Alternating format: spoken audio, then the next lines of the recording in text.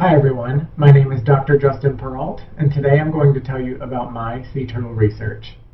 I am currently working as a postdoctoral research fellow at Mote Marine Laboratory in Sarasota, Florida, in both the Marine Immunology Program and the Sea Turtle Conservation and Research Program. Last year, I finished my doctoral degree at Florida Atlantic University, where I conducted research on marine turtles and the effects of pollution on their health and reproduction. I have continued my research here at Mote Marine Laboratory, working with the endangered leatherback and loggerhead sea turtles.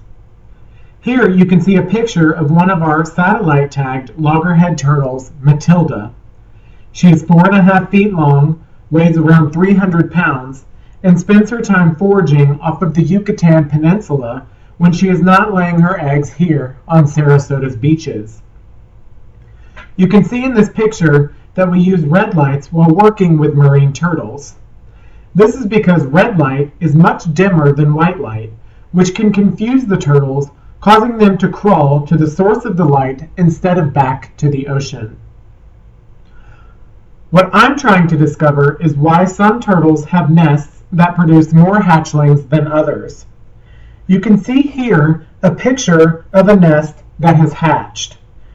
We dig up nests 3 days after the turtles have emerged to do nest inventories and calculate hatching success. An unhatched egg retains its spherical shape, while with a hatched egg, only the shell remains. Now, a leatherback turtle typically lays 80 eggs in one nest, and only about 50% of those eggs will hatch.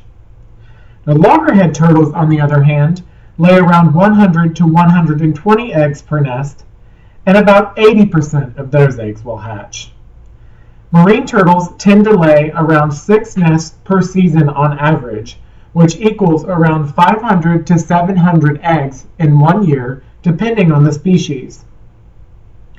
Why these large differences in hatch success rates between leatherback turtles and loggerhead turtles occur is unknown, but I believe that it may have something to do with pollution.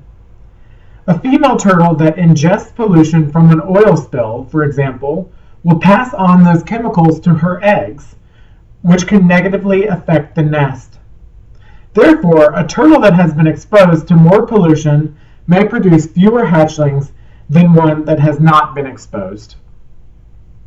You can all do your part to help protect sea turtles by throwing away your trash or by picking up any litter you may see on the beach.